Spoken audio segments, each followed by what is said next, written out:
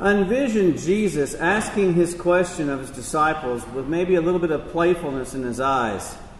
Maybe he tested Philip with a little bit of a mischievous grin. So, where are we going to buy food for all these people to eat? St. John tells us that Jesus knew full well what he was going to do, but he was testing Philip. And Philip answers like many of us would.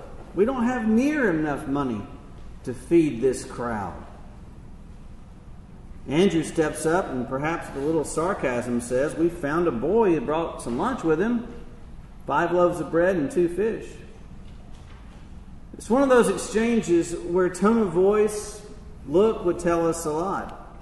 But one thing is certain, no one, not the disciples, not the crowd, and certainly not the boy, expects what happens next. From a meager offering, a miracle occurs. From impossibilities come possibilities. From doubt and disbelief comes dumbfounded faith and joy. And the people begin to realize that this is he whom they've been waiting for. But to read this passage from John with fresh eyes and fresh hearts is a bit difficult. For many of us, we've heard it so much.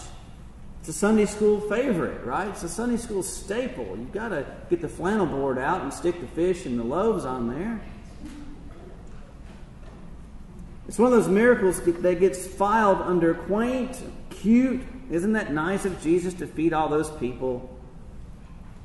But there's a real spiritual message here. And there's a basic principle in reading the Gospels that we need to remember. The miracles of Jesus are never done simply as signs unto themselves, like magic tricks to impress the crowd. The miracles that Jesus does always speak to a greater reality, to tell us something more, something about God's character, of the Father's love, or of our response to that love. So as Jesus feeds these crowds, he is also teaching the apostles and us some important lessons. And because preachers use 3s in all their sermons, I'm using 3 points today. Usually we use 3. It's quite often. Lesson 1. The first lesson I think we can take from this passage may surprise you, but the apostles knew it very well, and on this day they learned it again. It is this: walk with Jesus long enough and you'll get in a jam. It's true. Walk with Jesus long enough and you'll get in a jam. Look at the gospel. Lifting up his eyes then and seeing that a multitude was coming to him, Jesus' ministry was growing. His reputation as a teacher and a healer was spreading. His circle of followers expanding. His faithful 12 were being faithful. And eventually they came to a crisis. Things converged on this day. The pressure of the crowds, the lack of provision for the people, Jesus' riddle-like questions, a boy with a lunchbox. They wondered where all this was going. They may have longed for the time when it was just them and Jesus sitting around a campfire learning about God. Now here they are in a mob of 5,000 hungry people clamoring for Jesus, all wanting something. If you walk faithfully, you can rest assured that sooner or later you will find yourself in a jam. Discipleship will always bring us to places of difficult decisions, difficult conversations, and choices. Why? Because we will always be at odds with the world around us. The disciple gets his or her values, goals, expectations, and standards from Jesus. And these are not the same values, goals, expectations, and standards of the world around us. At least not often. In today's lesson, Jesus suggests a walk of faith when the more practical thing would have been to dismiss the crowds, let them go into the towns and get themselves something to eat. But that was not his plan. His plan was not about the disciples' lack, but about his provision. It was not about what they could or could not do. It was about what God could do. This is a lesson we need. Authentic faith will challenge you, stretch you, and shape you. Do you think the disciples ever looked at bread and fish again the same way? Do Do you think they ever said, oh my gosh, how are we ever going to do it again? Probably not.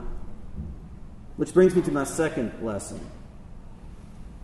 Walk with Jesus and you'll learn to look to Him. I love the dialogue in this passage. Everyone's expecting the dismissal, but Jesus turns to Philip and says, where can we buy enough bread that these people may eat? It's almost funny to imagine the disciples trying to figure out, is he kidding?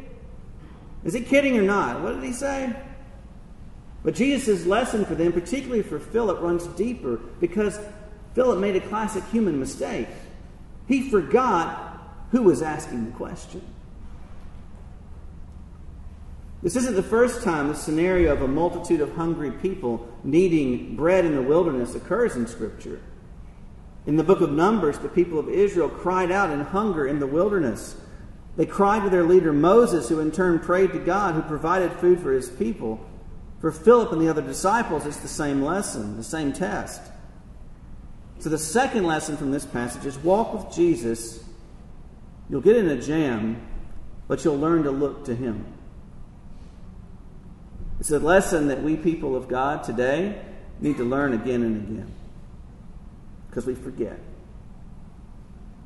Philip had been with Jesus at the wedding in Cana, where he turned water into wine. He and the other disciples had seen Jesus heal at the pool of Bethesda. And then as the crowds pressed in that day, as the disciples grew tired, their focus shifted. It's a totally human response. Happens to us. They subtly moved their eyes from Jesus to themselves. All of a sudden it was about them, what they could not do, what they could not afford, what they could not achieve. Philip and the others forgot who it was that was standing right in front of them. They forgot who was asking the question. They were missing the answer that was standing there. The answer to the need. And I did the math, by the way. 200 denarii, it's about $14,000. That's what they figured it would take to feed those people. I figured it out with Happy Meals. It's about $20,000 if you give them a Happy Meal. I told the 9 o'clock, this is what priests do during the week. You wonder, this is it. Figure out how many Happy Meals it would take to feed the 5,000. But they missed what was right in front of them. They missed the answer that was straight in front of them. It's like the story of the customs officer who saw a truck pulling up at the border. He's suspicious and orders the driver out and searches the vehicle. He pulls off the panels, the bumpers, the fenders, but cannot find a single bit of contraband. He still suspects something is not right, but he waves the truck through. The next week, the same driver comes through.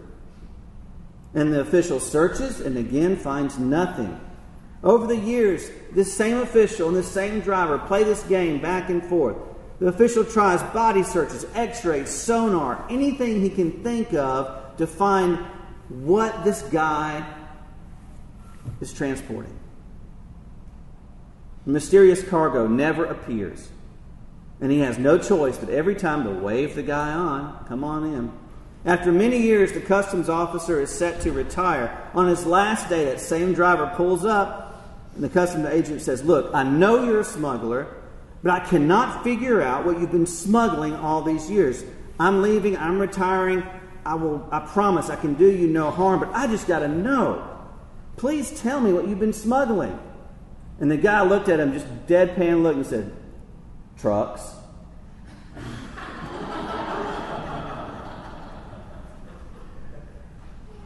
Walk with Jesus, and you'll find yourself sooner or later in a jam. Walk with Jesus, and you will find that your resources are meager and insufficient for the task.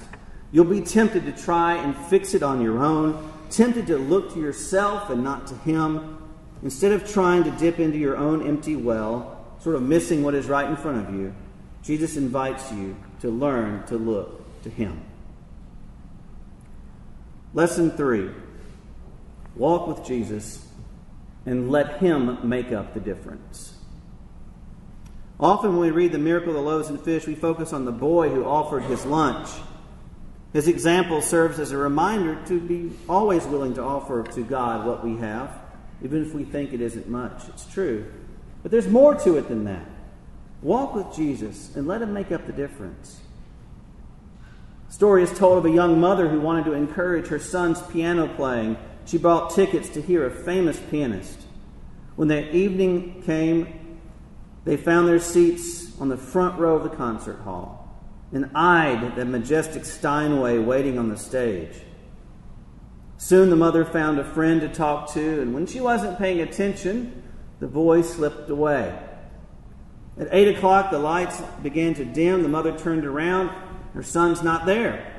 And then she noticed the little boy up on the bench of the Steinway, he began picking out Twinkle, Twinkle, Little Star.